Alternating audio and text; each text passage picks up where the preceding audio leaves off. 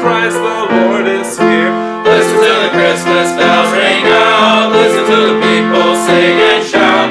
Hearken to the news this happy morn. Oh, glory, Christ is born. For the Christmas bells are telling blessed news of Jesus' birth.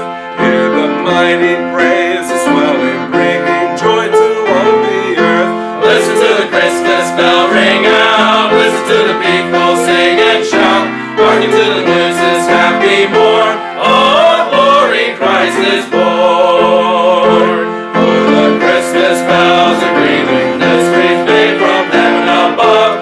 Come and join this happy meeting. Praise the Father's gift of love. Listen to the Christmas bells ring out. Listen to the people sing and shout. Hearken to the news this happy morn. Oh, glory, Christ is born. Listen to the Christmas bell ring out. Listen to the people sing and shout. Hearken to the news this happy morn. Oh, glory, Christ is born. Thank you for that. Before we dismiss the kids, let me just take just a second and speak to them. Hey guys, thank you so much for being on your best behavior this morning. You guys were fantastic. And so I'm going to dismiss you to junior church here in just a minute, but come see me afterward, okay? If you guys will stand and go down this row and follow, go back to Mr. Lee, follow Mr. Lee. Everyone else, Matthew chapter 6. Matthew chapter 6. Good to see Mario, and very nice to see Ricky. And if you were to shave the beard, you would see Charlie's twin. And right back here, this is Charlie's brother and his dad that are with us. Made my day walking in this morning. And so glad that you guys are here this morning. Matthew chapter 6. I'm glad everybody else is here as well. Matter of fact, I want to tell you something. When I see you walk in on Sunday morning, each of you as individuals, and I see your face, it really does make my day. And it just does. Just love seeing you. And it's great being family, isn't it? And having people that you get to come together and fellowship with. I feel like Sunday, every Sunday, is a holiday, and it really actually is. You know why churches meet on Sunday? It's because that's the first day of the week, and that's the day that Jesus was risen. And it's a Christian concept. It's a Christian thing for the church to come together the first day of the week and to celebrate the resurrection. Incidentally, it's not really a day of rest. I've had people say, well, you know what, Sunday's my day off.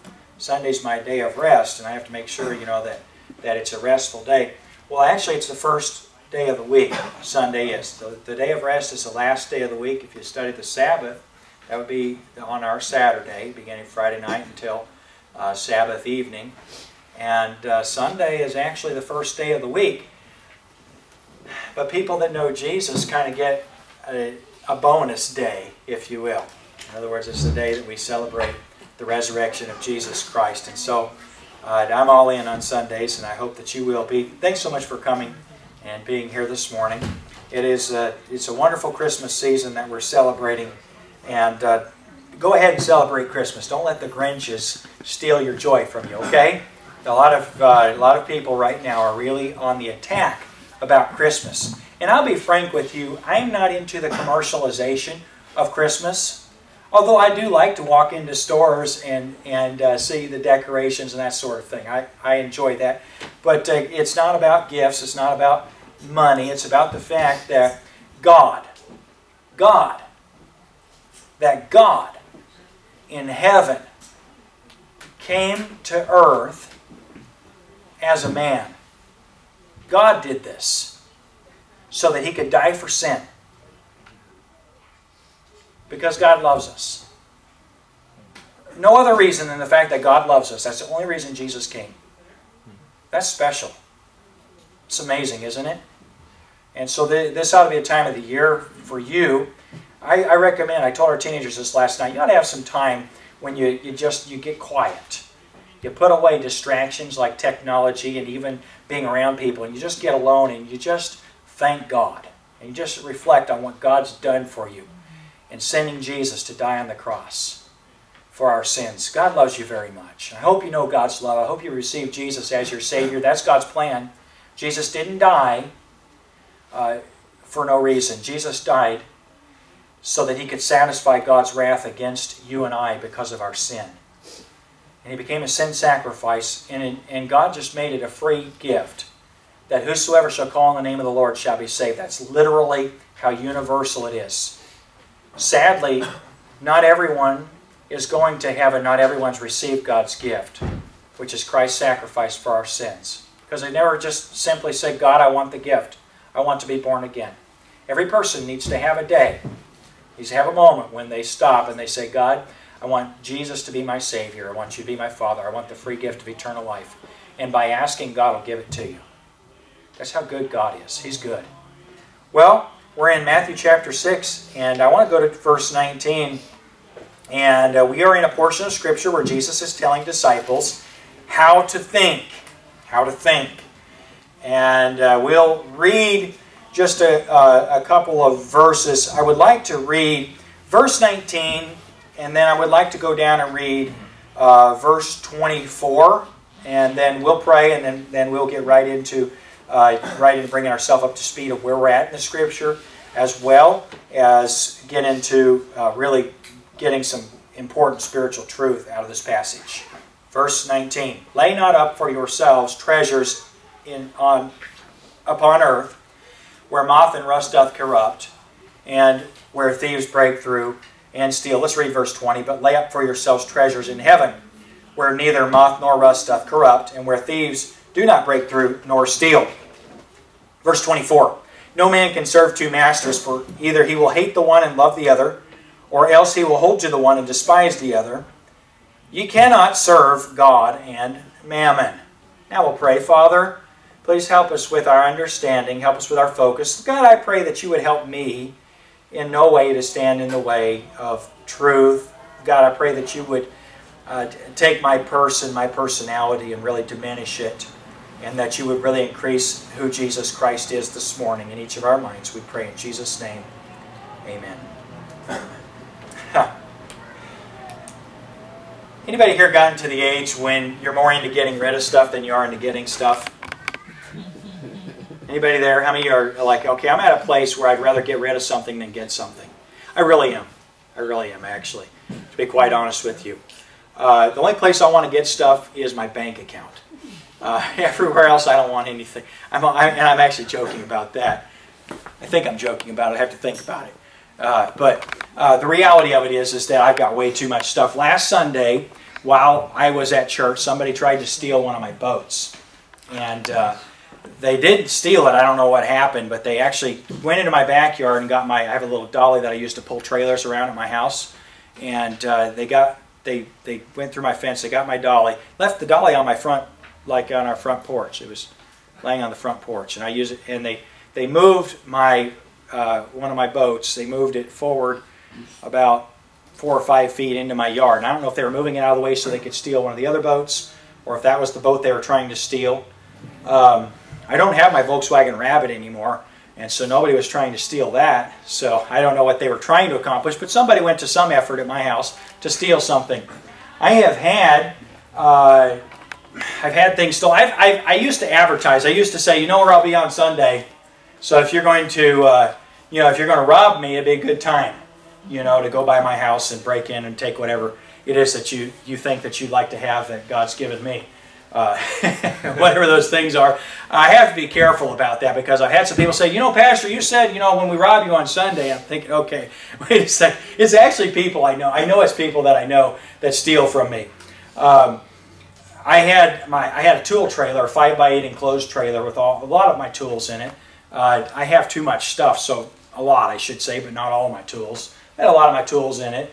And I was in Kentucky doing a wedding for Brother Alex. At 9 a.m. on Saturday morning, somebody came and cut the thing in the street in front of my house, the end of a cul-de-sac. They came and cut the lock off of the trailer and cut it off of my vehicle, and they stole it. And they took it. I had a 6x12 enclosed trailer. I don't have any enclosed trailers anymore. But I had a 6x12 enclosed trailer, and he was out here before we remodeled this building, and one day it was gone. It walked away. I had it chained, and they cut the chain, and they took it. So I've had some things taken. So when I read a verse like, "Lay not up for yourselves treasures on earth where moth and rust doth corrupt, and where thieves break through and steal," I'm very well aware of how we can try to have things that we can't hold on to. We just can't keep them. Now, I did booby trap my house today, so if anybody steals anything today, the whole place is going to be, the whole block's going to be leveled. You know, it's going to be one of those things where I go, "Oh, somebody tried to get in my house."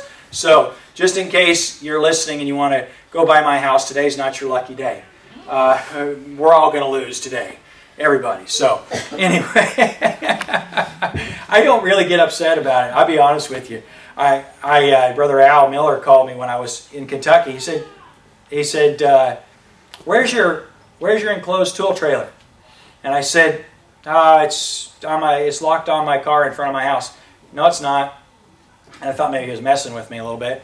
And he said, "It was there yesterday. It's not there today." Dr. Schermerhorn was actually here. He was staying at my house. Probably watched the person steal it in front of him or whatever. So somebody was home. And you'd think I live in a terrible neighborhood. I actually don't. That's where they go to steal things from. But anyway, my point is that you just can't hold on to some things. Man, moth and rust doth corrupt. Boy, is that true. You know, the only thing that's ever actually made it for a long time that I have is this suit, which was worn by Jimmy Stewart in It's a Wonderful Life. This is the only old thing I have, besides my grandpa's shoebox. You say, "Pastor, you sure that's Jimmy Stewart's suit?" I'm sure I believe so. I found it in Marshall's. It was hanging there, and I told Melissa, I said, "Look, Jimmy Stewart's suit that he wore in It's a Wonderful Life." And she said, "Yeah, it is." So I bought it. And so I've got Jimmy Stewart's suit. I wear it at Christmas time because It's a Wonderful Life. So, just in case you're wondering about that, so I've got to know, don't steal this suit from me, please. Okay? But every time it gets to be Christmas time, I wonder if that thing is still, serviceable. I wonder if I could still wear it or whether the moths got to it finally. I've never had a moth problem. My granddad did. He had all his clothes, all his nice clothes, eaten up by moths. So I've never had that. Have anybody here had a moth problem? I haven't had, but I know I've seen it happen. Rust. Man, things in South Florida. Don't they rust? I have a 1971 Chevelle. And if you want to steal that, it's in Kansas. I have a 1971 Chevelle. It was my great-grandma's car. And I have the original receipt where my grandpa wrote the check for it. And I have the options, that it has. I have the window sticker and the options that it had. And I think she special ordered it, actually. And so I have that. And I don't bring it to Southeast Florida because I don't have a garage big enough to keep it indoors. And I know what had happened. It would just rust out. It's a rust-free car. It doesn't have any rust on it. It has the original interior and everything. And if I brought it here, it would just rust out.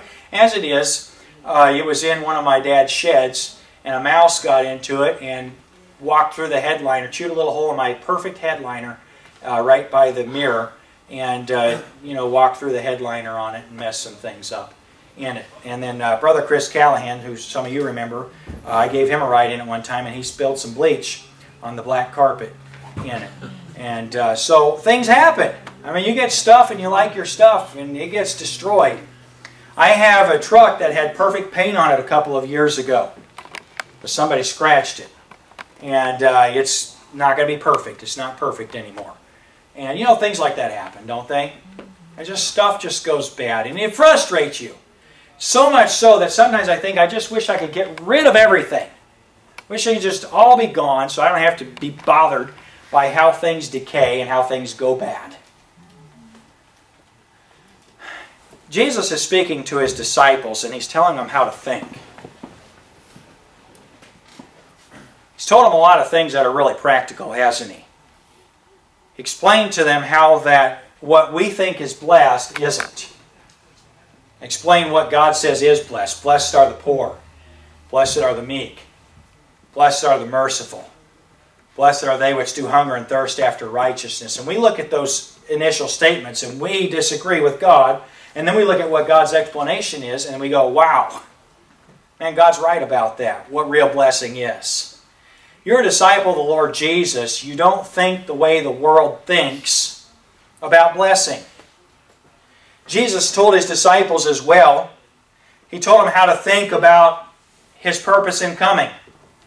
He said, "Think not that I am come to destroy the law." I'm not come to destroy the law, but to fulfill it. How is He going to fulfill the law? Well, He's going to die for the sins of every person that's ever broken it. That's why Jesus came. Told them how to think about Him, about the Messiah. A lot of people have not received Jesus as their Savior because they have the wrong impression of what we need as far as a Savior goes. Listen, my friend, we don't need to be rescued from the politics of our day. We need to be rescued from our sin. That's our problem. We need to be rescued from whom we are. I don't remember who it is that said this, but a well-known writer in the last century, somebody had written a newspaper title, and they basically asked for an answer to, what's the problem? What is this world's problem? And a man who would have been well-known in his day, a well-known writer, wrote his name, signed his name, and put, if it were me, it would be Ryan Matthew Price is the world's problem. What's the biggest problem in the world? And he wrote, me. I am. And he signed his name to it and mailed it, and he wasn't joking. And you know something? You're the world's biggest problem too. You are. You don't have any problems without your existence. You realize that? None of your problems exist minus you. Now, I'm not trying to, you need to come to Sunday school, okay? I'm not trying to tell somebody you don't need to exist. I'm just telling you, you're the problem. And Jesus is the solution to your problem. Well, today we're told about values. Values. Friend, I just want to tell you something. We value the wrong things. It's innate. You get tired sometime about hearing about American materialism and capitalism and the greed. You ever get tired of just talking about greed and, as though the only greedy people in the world are American capitalists. That frustrates me just a little bit because I've been to other places in the world and I've realized everybody's greedy. You go to a poor place, man, they want your stuff. I mean, they're reaching and grabbing your stuff and trying to see if you'll stop them from taking it. They're begging you. I went to a country one time, and I think every serious conversation I entered into with the people there, they asked me about sponsoring them to come to the United States. I want to come to the United States. Why? To make a better life. What's a better life? Well, I need, money. Stuff. Greed. They didn't have it, but they wanted it. They're greedy about what they didn't have. There are people that have it and they're greedy about that. We're greedy. That's what we are. You say, well, not me, Pastor. I'm more of a person who likes to simplify and have less. Yeah, but the stuff you have, you really want. The way that you live, you really value that. And that's just the way we are. And Jesus is reminding His disciples and really kind of letting them know something that is their reality check, and that is that you can value things that are temporal or temporary, but if you value those things, if you lay those things up, you'll lose them. That's simply what He's saying. Lay not up for yourselves treasures on earth. How many of y'all are watching the Bitcoin thing? Anybody interested in the whole Bitcoin thing? Brother Brian is. He's a finance guy. Yeah, Mrs. Stallings, you own Bitcoin? No, I'm watching the... But you're watching it. Do you wish you owned Bitcoin? No, like it's a year too ago? risky. Oh yeah, it's a lot. Yeah, she don't like the risk. It's temporal anyway. Yeah, it's temporal. That's my point. Okay. Last night I asked our teenagers the question. This is funny. When I was speaking to the teens last night, I asked the question, and we were looking at in Isaiah chapter 7, where God told Isaiah to tell King Ahaz, "Ask me for a sign, whether in the depths, basically the depths of the earth, or in the heavens, anything from in heaven and earth, anything from heaven and earth. Ask for a sign, and I'll give it to you to show you that the things that God had just told him through Isaiah the prophet were true, to prove that those things are true." And Ahaz answered the question by saying, "I'm not going to ask anything. I'm not going to tempt, neither will I tempt the Lord God," which is the dumbest thing ever. you know, to say to God. They said, ask for anything. And I asked the teenagers, I said, what would you like for a sign?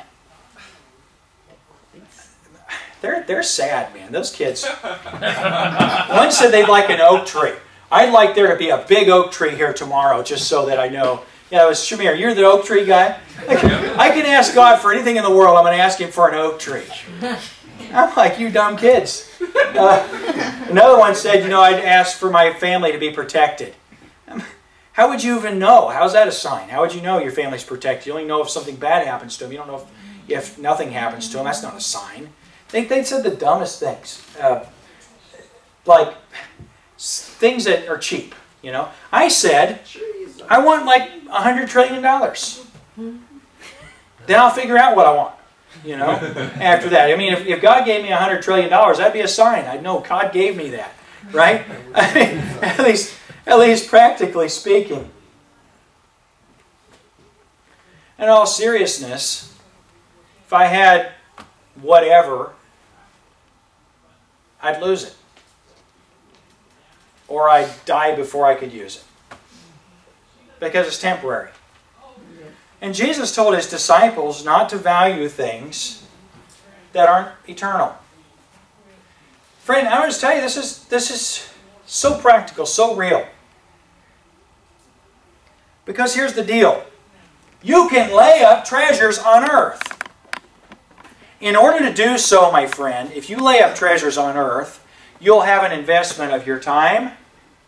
You'll have an investment of your heart. You can't lay up treasures on earth and not invest in them. The only thing that you have, which is the life that God's given you.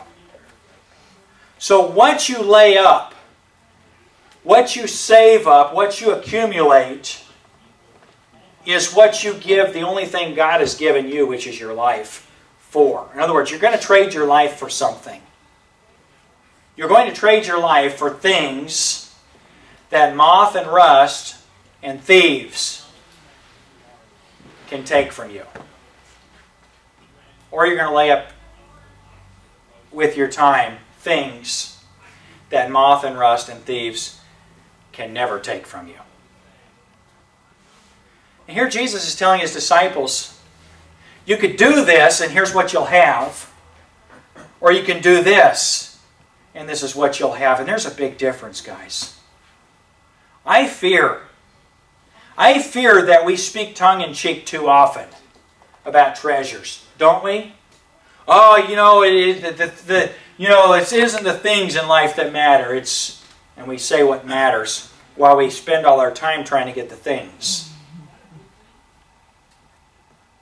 Isn't it true? I'm going to tell you something. What you do shows what you value.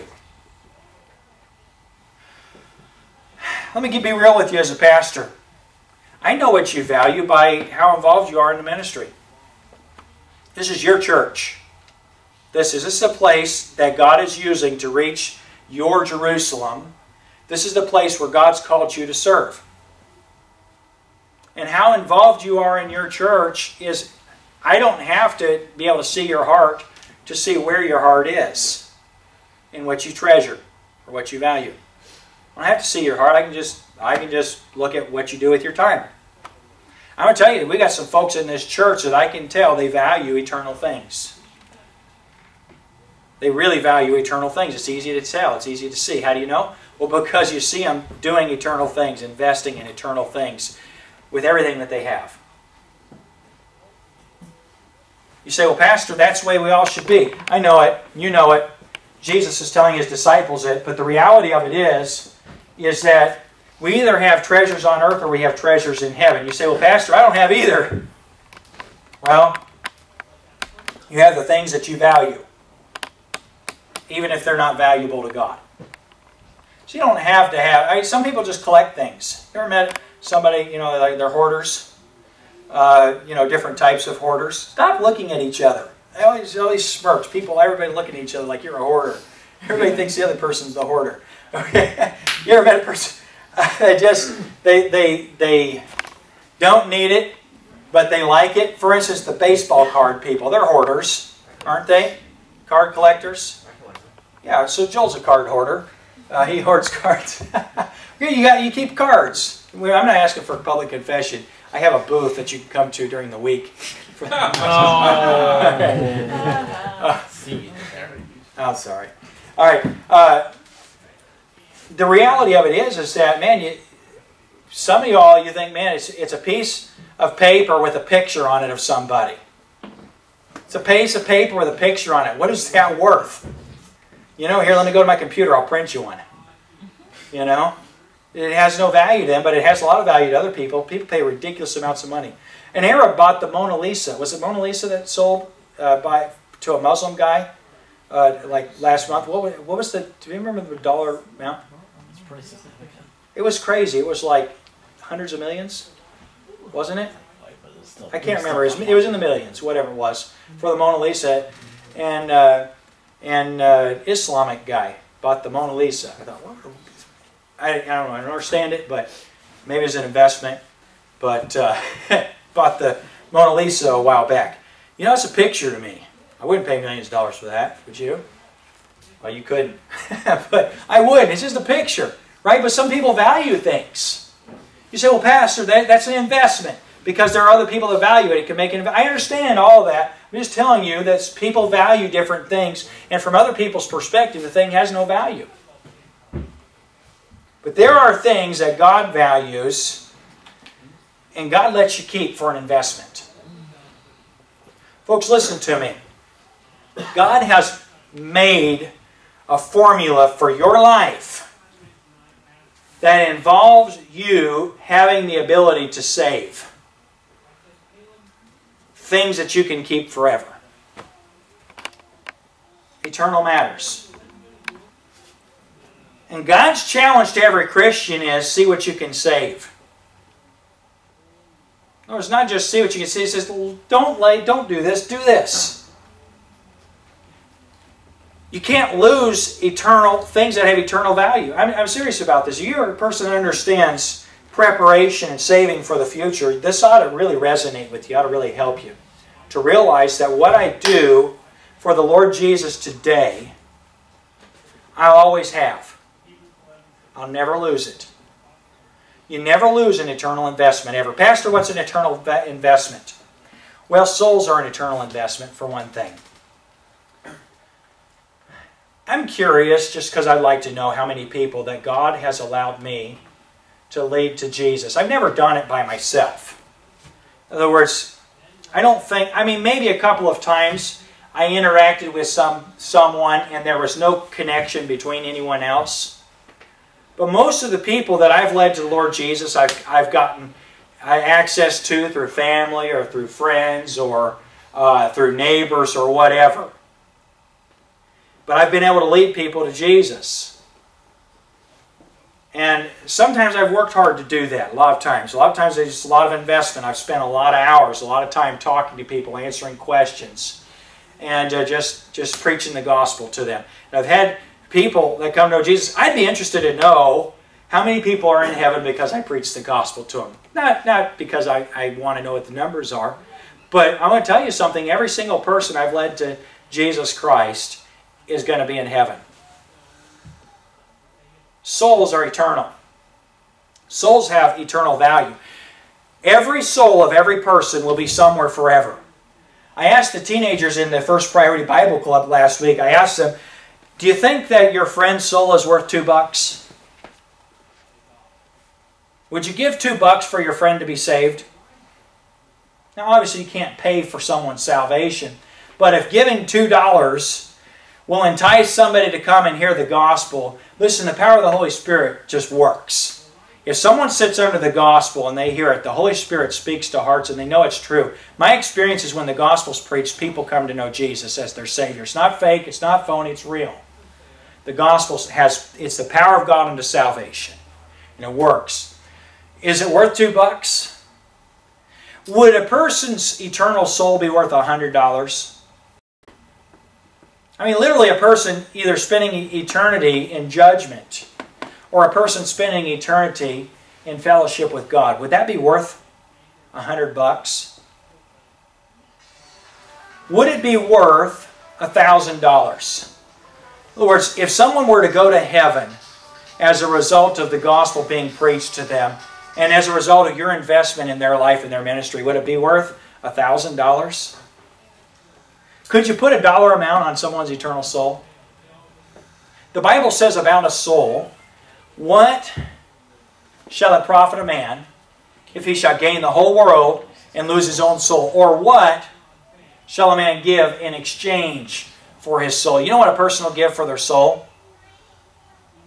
Anything. Everything. If you had everything in the world and you could have eternal life because of it, and you understood the truth of it, you'd give it. You'd give everything for it. You know, we as believers, I think too often, we don't value the souls of men enough. We don't value the souls of men enough. You can't buy with $1 the soul of a person, but you could invest your money into it somehow, couldn't you?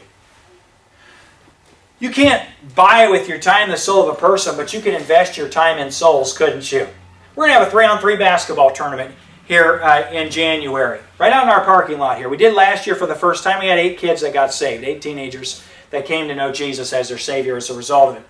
We're praying this year that we'll have, you know, closer to 100 teenagers that come, and that we'll have 30, 40, 50 kids saved as a result of it. And I believe that's completely feasible. You know, it's going to take a lot of work to do that.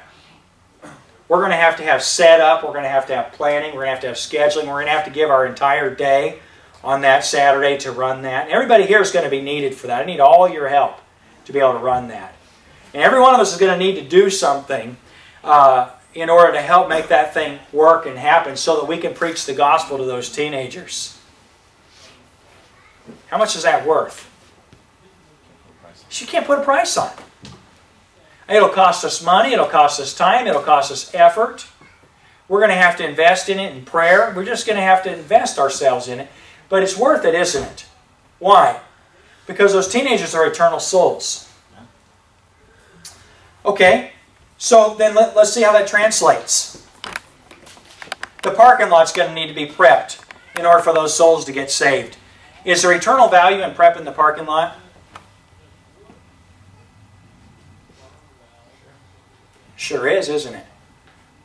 You know, a lot of times we think it's just a parking lot. There's nothing spiritual about a parking lot. No, there's nothing spiritual about the parking lot, but we've got to have it so the kids can play ball on it. It's got to be in shape. And anything we do to make it work well is an eternal investment.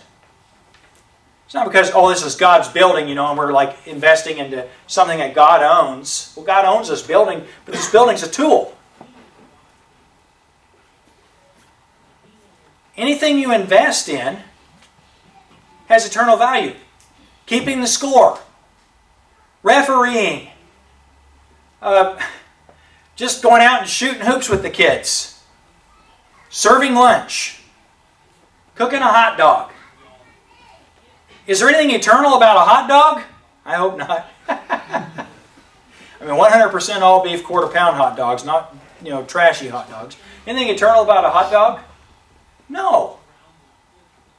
But you see, that hot dog is cooked and prepared for what purpose? To what end? So that eternal souls of men can be affected by it. You see what the Scripture is saying here? How you invest your life. Let me ask you a question. Is there anything in this service this morning that has intrinsic eternal value? Who? Oh, baptism? What do you point at? Yeah, this is a spiritual step that Timothy's taken this morning in getting baptized.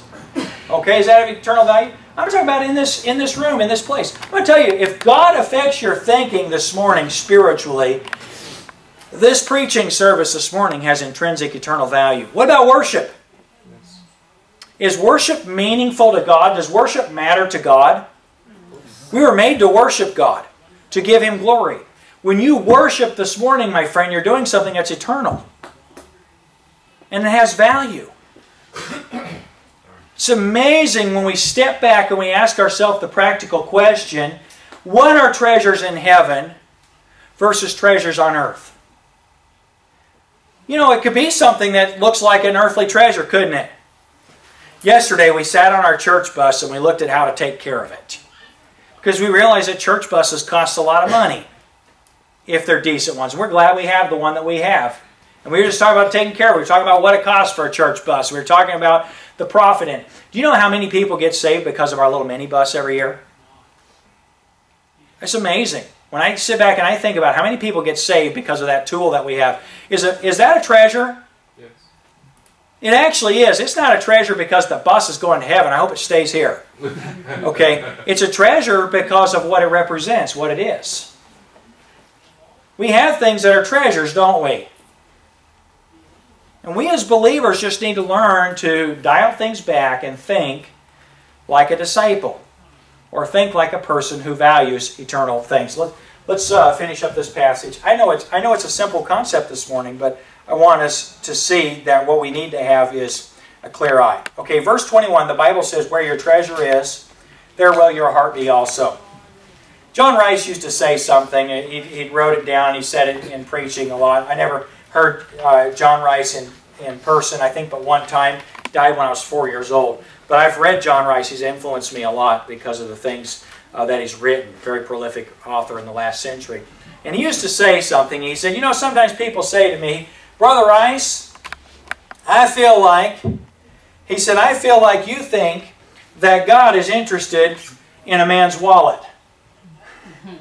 And he'd preach about giving or whatever. He said, I feel like you think that God is interested in a man's wallet. And John Rice, his response was, well, he is. God wants a man's wallet.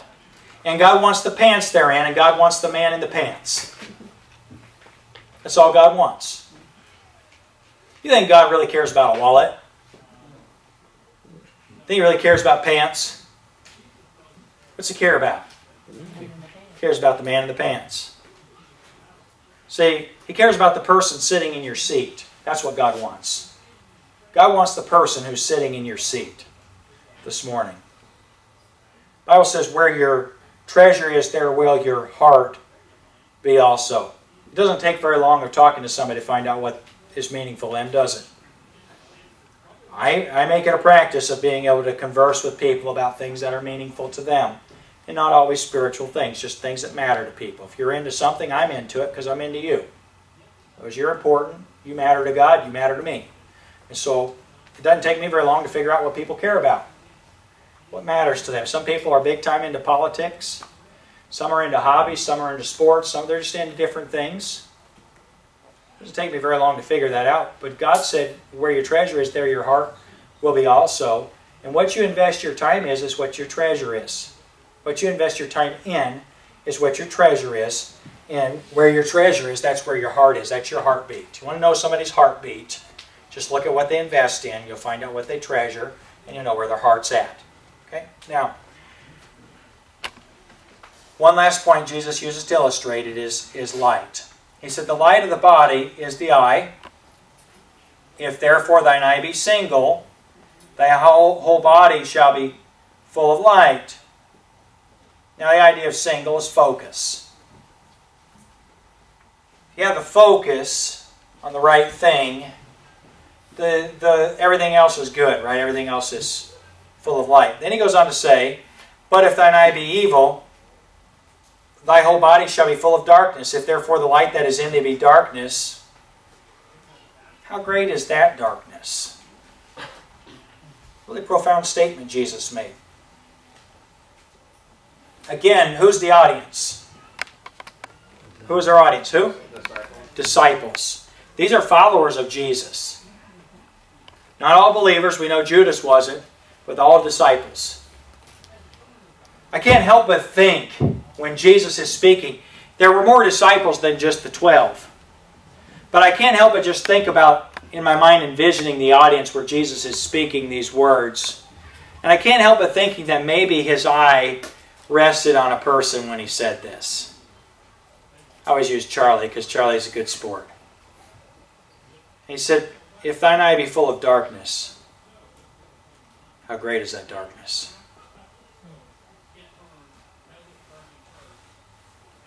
What did Judas value? Remember, he was a thief and he kept the bag. Remember when they broke the alabaster box of ointment and anointed Jesus with it for His death? And he said, why was this not sold and the money given to feed the poor? And the Bible says this, he said, not because he cared for the poor, but because he was a thief and kept the bag. In other words, his eye was evil. He talked poor, but actually he liked money. Cared about money. There are people that are part of charitable organizations, not necessarily so that they can enrich themselves, but just so that they can handle the money. They just love the money. They just like to get whatever they have. It may not technically belong to them, but they're handling it, and that's good enough. I have no idea what Judas did to enrich himself personally. I know that the 30 pieces of silver he threw down on the ground after he was paid that money. But I'll tell you what affected what Judas's God was. His money. That's what mattered to him the most. And Jesus' commentary on it was the exclamation of how great. The idea is grand, how large, how massive, how amazing is that darkness.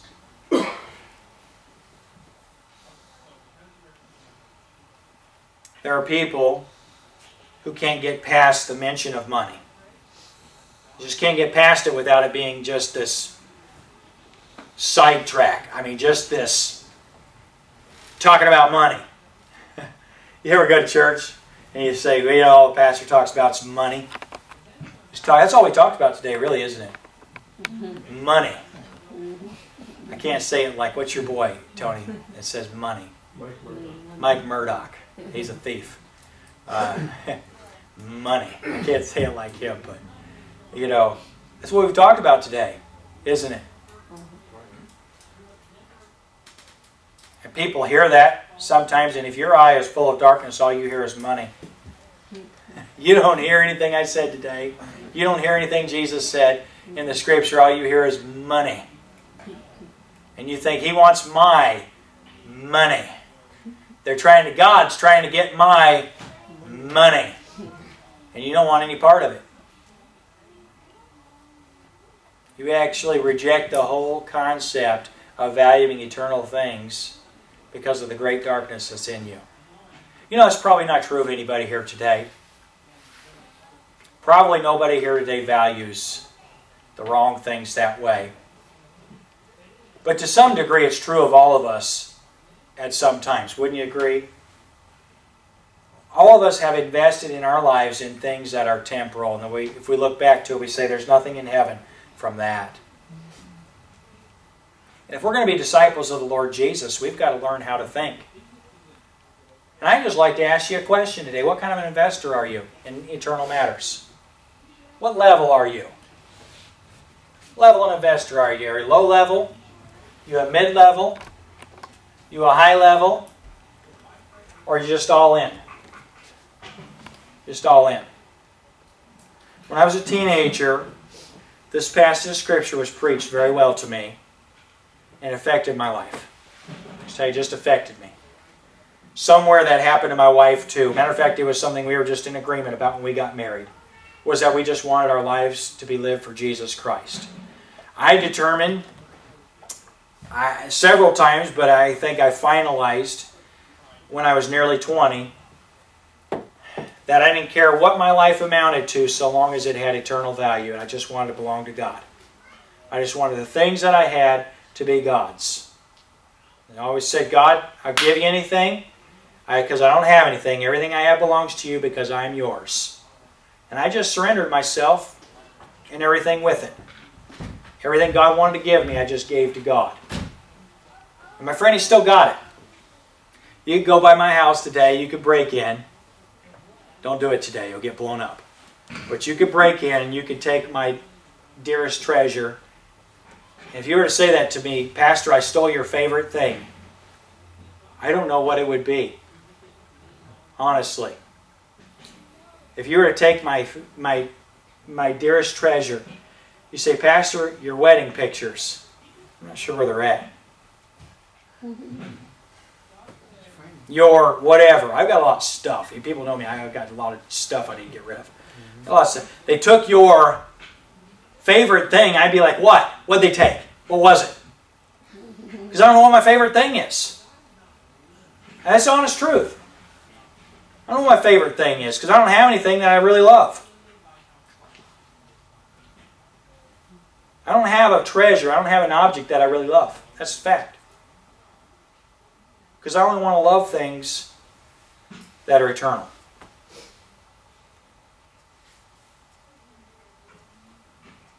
Is that true for you? I'm not the example. Jesus is the example. But I'm just asking, is that true for you? Could somebody go by your house today and devastate you? Could somebody hack you and devastate you? Could somebody get something from you that would wreck your life?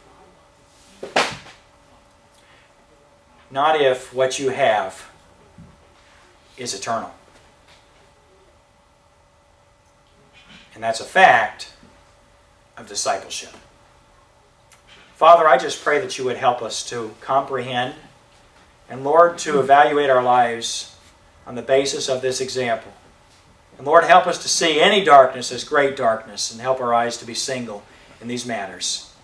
We pray it in Jesus' name. Amen. We're going to have a baptism. And so I need to change real quickly. Brother Todd is going to come leading a song. And it'll only take a minute. But we'll get the kids in here on the front row. Brother Taj will lead the song, and we'll have a baptism in just a minute. By the way, we're having a baptism next week. Got several folks that are going to get baptized next week. If you need to, let me know, and I'll include you. So, be just a minute.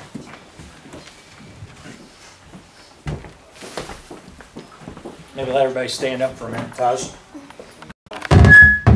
First indoor baptism in our church ever. We've had one parking lot baptism. Every other baptism has been at the beach, but we have changed some things for sake of time because of having services in Miami Beach. So, I want to get Timothy. Are you ready to get baptized? You dressed in what you're wearing? Is that what you're wearing? Okay. You need a change? Okay. Yeah, he's changing right now. Take the car out of your pocket. Tie off.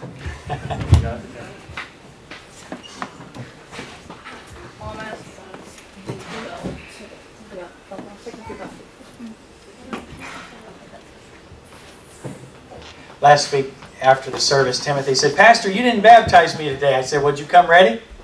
And he looks at me like, ready as I'll ever be. I'm ready to go. Come on up here, buddy. Come on up. Oh, you got to get your socks? Yeah, okay. All right. All right. Come on up. And why don't you stand right here and we'll have a quick conversation. Okay, right here. Turn around and face everybody if you will, please. Now, this is Timothy Robertson Riffle. And Timothy, have you trusted Jesus as your Savior? Yes. Yeah, when was that? You don't have to know the date, but tell us when that happened. Where were you at? On Wednesday and not with On Wednesday. Was it at church? No. It was at home? Okay, trusted Jesus as a Savior. And you know that being baptized today, this doesn't save you, right? You understand that baptism is a picture of what Jesus did when He died for your sin, was buried, and rose again. And you want to follow and believe His baptism today? Yeah. Okay. Well, it's very simple. There's nothing complicated about baptism. Matter of fact, it's so simple that in the New Testament church, one of the first things that we saw every time somebody got saved is they got baptized. In Acts chapter 8, Philip had been used by God to give the gospel to a man from Ethiopia that traveled all the way to Jerusalem for the feast and the Passover, or for a feast. And he had left Jerusalem. He was reading Isaiah 53, actually. And the Holy Spirit led Philip to go and join to the chariot. And he asked the man, "You understand what you read?" And the man said, "How can I, except some man should guide me?" And they read it. And the Ethiopian asked the question about the things that were prophesied about Jesus. Did the prophet say this about himself or about some other man? And Philip opened his mouth, the Bible says, and explained to him the Scriptures, expounded him the Scriptures. They were going along outside of Gaza, and there was a place where there was water, and the Ethiopian said to Philip, he said, "See, here's water. What doth hinder me to be baptized?" See, baptism is a picture of the death, the burial, and the resurrection of Jesus, but it's an identification. It's really an open declaration that I'm going to follow Jesus. I'm going to live for Jesus with my life, and I just want everybody to know it. So it's an open declaration. It's an important decision in a person's life. And Philip said, "If you believe with all your heart, you may." And he said, "I believe Jesus Christ, the Son of God." And that qualified him for baptism. Now, baptism is not something that is done to you without your decision or your choice. Baptism is something you make a decision to do following your faith or your belief in Jesus. And that's what we're doing here today, just so everybody understands it. This is a great example. If you're here today and you say, well, I've never done that, well, maybe we'll bring up some questions for you. It's an important testimony as well to people that you know, to let them know that you have received Jesus as your Savior. So we're going to get in the water, hopefully, without too much of... without it being too cold. I'm a little afraid of this right now. But we'll get in and it'll just take a second. You ready, Timothy? I know everybody else wants to be in here right now. We're going to have a diving contest this evening. So, belly flop. all right. Now, why don't you take my hand? I'm going to let you down here. Okay, give you a... Now that's cold, isn't it? Okay. Come on down, buddy. I got to hold it. You want to stand there for a second, get used to it? Okay. Now here's what we're going to do when he actually gets baptized. He's going to go all the way under the water. So I want you to take your fingers and hold your nose. Hold your nose closed. Keep your mouth closed. And what I'm going to do is, here, I'm going to put my hand here and you grab a hold of my wrist, okay? Hold on to my wrist. And when I baptize you, go down, I'll pull you right back up, okay? Timothy Robertson, upon your profession of faith in the Lord Jesus, I now baptize you, my brother, in the name of the Father, and the Son, and the Holy Spirit, buried with him in baptism, raised to walk in newness of life. All right, good job.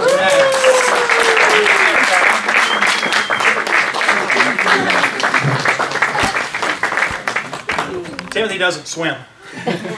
So that takes a lot of bravery right there to go underwater like that. So, all right, congratulations. All right, you're dismissed.